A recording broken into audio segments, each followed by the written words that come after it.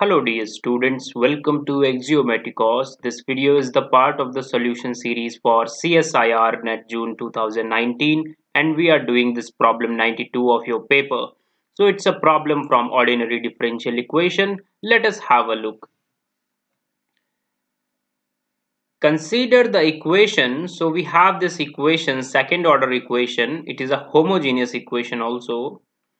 Let phi1x and phi2x be the basis for the solution satisfying phi1 of 0 is equal to 1, phi1 dash of 0 is equal to 0, phi2 of 0 is equal to 0 and phi2 dash of 0 is equal to 1. Let W of phi1 of phi2, it denotes the Wronskian of phi1 and phi2 then.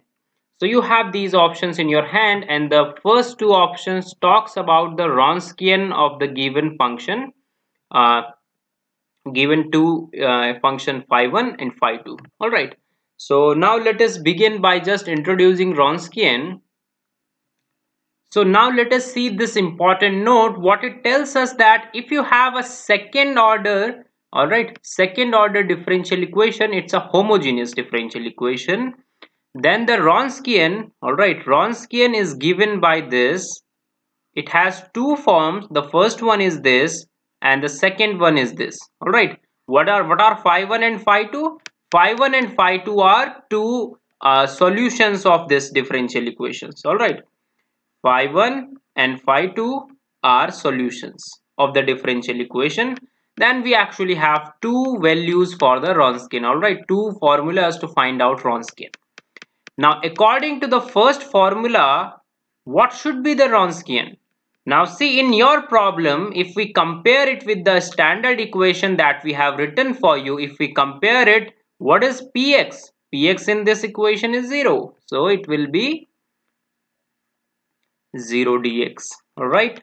So what we will get then? We will get C e to the power 0 will be what? 1. So Wronskian according to us should be C. But according to this formula, what will be the Wronskian? Alright, C is a constant number. We don't know what it is. And using this formula, we are going to actually find out your C. You know that your function, not function actually, your solution phi1 and phi2 are defined at 0. Alright, that means we can actually find out your Wronskian at 0. So Wronskian, the value of Wronskian at 0 is determinant phi1 at 0. What is phi1 at 0? It is 1. What is phi2 at 0? It is 0. What is phi2 dash at 0? It is 1. And what is phi2 of 0? Phi1 dash of 0? It is 0.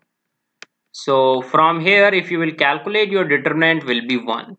So now see, this is not actually the value, it's a function. All right, Wronskian is a function. So at 0, your Wronskian is taking value 1. So what should be your function? Because it is a constant function, so it will be 1 overall. So finally what we are getting is that W, the Wronskian of phi1 and phi2 for every x will be 1. It means that first is true and second is false. This is what we can conclude. Now we have these third and fourth option which are different from this one. So now let us erase this one to solve them. Now see, in the third option, what your problem is telling us is this, that phi1 of t plus phi2 dash of t is equal to 2. And what is t? T is the given period. So let us read this thing. If the given differential equation has a non-trivial periodic solution with period t. So they are saying that the given differential equation has a periodic solution. What is the definition for a periodic function is this, that the function f will be called a periodic function with period t if f of x plus t is equal to fx. Are you getting my point? So this is the definition for a function to have a period t. Now in your problem is saying that your solution has period t. That means phi1 and phi2 both has period t. Alright. Now if phi1 has period t, then what will happen? This thing will happen. phi1 of x plus t will be phi1 of x for all x, alright, from your domain. Now the same thing will work for phi2 also. Phi2 of x plus t will be phi2x for all x, alright.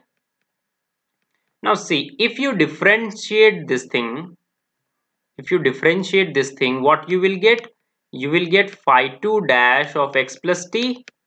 Now you have to differentiate this, alright.